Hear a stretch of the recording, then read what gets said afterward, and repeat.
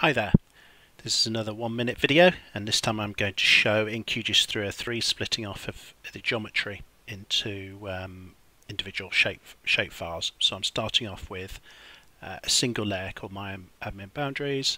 This layer has 3 objects in it, 1, 2 and 3 as polygons. I want a separate shapefile for each one.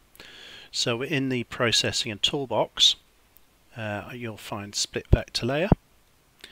You split the layer, identify the file naming, stick the ID on the front, run in background, it will happen very quickly, and then you can then just go to add layer, add vector layer. See, I've done it before there, and put in the source directory, select your shape files 1, 2 and 3, open, add, and there you have it, separate files 1, 2 and 3. And the time's up. Thank you.